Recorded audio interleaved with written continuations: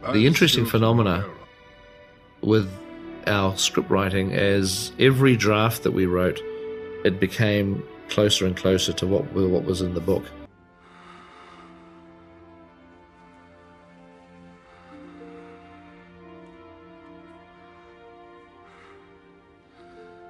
Do you think she could have loved me? It became nearer to Tolkien.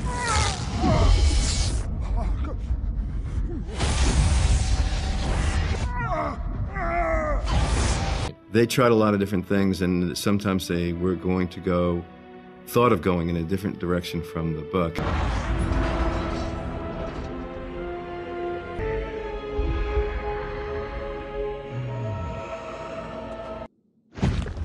And every time they tried to do that, gradually they'd find that actually Tolkien knew what he was doing with the story, and they would start going back to where he had started. And in that way, you know, things started to happen, like, you know, lines that Elrond would say in the book were given to Aragorn to say in the movie, but nonetheless they're still Tolkien's language, it's still his words.